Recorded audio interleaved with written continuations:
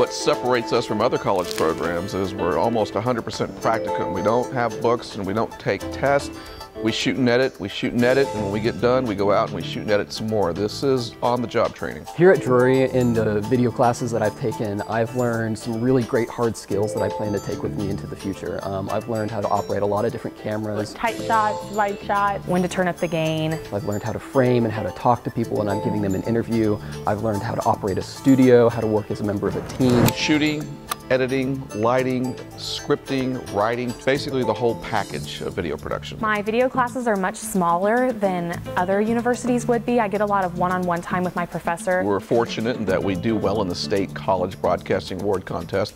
It's pretty common to see judges comment that say that our work looks professional, the student work looks professional, and we're proud of that.